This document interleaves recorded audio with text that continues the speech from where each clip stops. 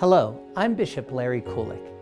On Tuesday, August 15th, we celebrate the Solemnity of the Assumption of the Blessed Virgin Mary. It is the patronal feast day of the Diocese of Greensburg, and I would like to invite you to a special celebration beginning at 7 p.m. at the Christ Our Shepherd Center in Greensburg, Pennsylvania. We will begin the evening with solemn Mass, followed by an outdoor candlelight procession and the praying of the rosary in a variety of different languages that represent both the heritage and the legacy of the faithful of the Diocese of Greensburg.